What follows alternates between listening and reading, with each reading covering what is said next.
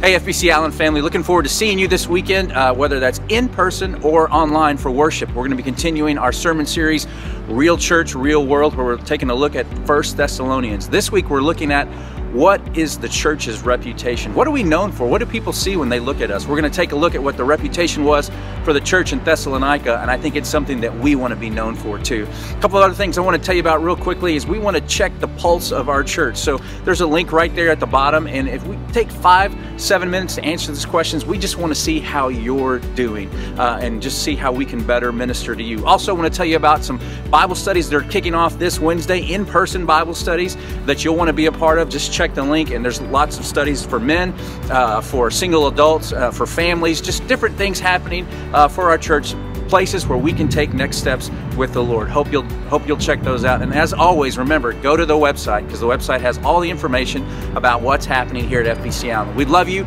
we're praying for you, and we're looking forward to seeing you this weekend.